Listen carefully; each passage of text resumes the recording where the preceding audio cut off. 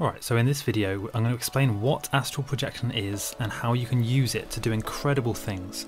So watch this whole video because I'm going to be explaining the exact definition of astral projection, why it's so incredible, and what it can be used for, and also who can actually do this. You know, can everyone do this, or is this just something that you just have to be sort of lucky or skilled in order to actually be able to astral project? So before we get into the video, make sure to subscribe because I'm going to be posting weekly astral projection videos and tips, as well as a bunch of spirituality content and a whole load of other tips as well.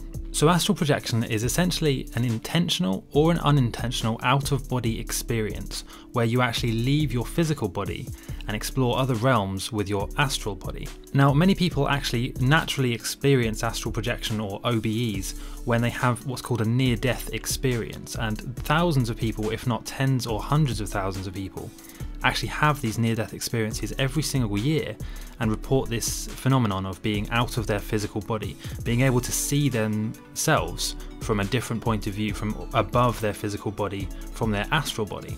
Now, like I said, many people experience astral projection naturally when they are in a near-death experience, but of course you don't want to have to wait until then in order to actually astral project. So you can intentionally decide to have an astral projection experience, or an OBE, by following various techniques.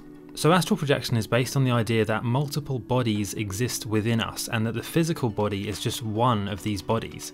So this idea has been sort of hidden from us for many years, but if you look back in ancient history and amongst ancient civilizations, you can find that astral projection was very common, and they used to do this fairly often. In fact, the ancient shamans and wise men used to do astral projection fairly regularly as a way of knowing things and sort of gaining wisdom, getting answers to questions and getting advice about what the tribe should do next. But then as civilization advanced, you know, these things were lost and we were programmed to believe that we can't actually do this stuff, that we can't astral project, and that it's all a load of nonsense. So the ability to separate the astral body from the physical body has sort of been lost over the years, but I'm going to explain in a couple of minutes how you can learn how to do that again and how to actually have astral projection regularly. But first, let's think about why you would actually want to learn how to astral project. Well, you can use astral projection to do incredible things, like travelling through the astral realm, interacting with various realities, dimensions, and even entities that not all of them are actually human.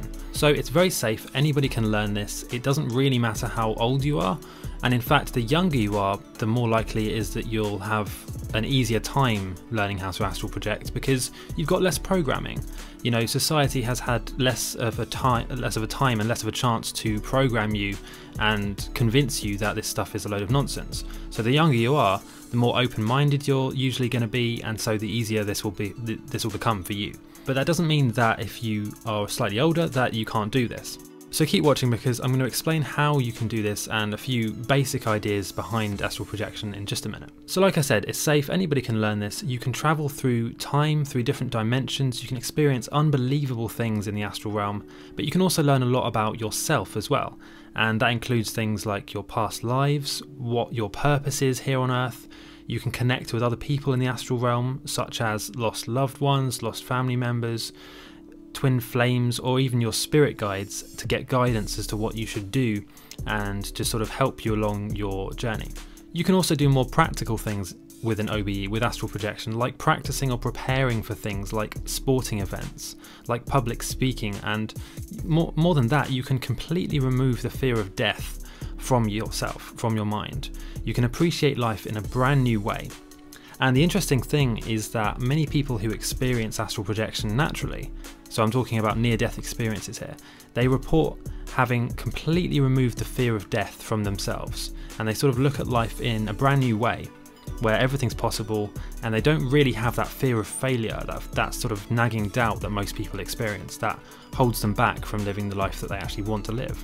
So, like I've explained, astral projection usually happens when you have a near-death experience, but it's very possible to have an intentional OBE, to decide to astral project, and then to actually have that experience on command.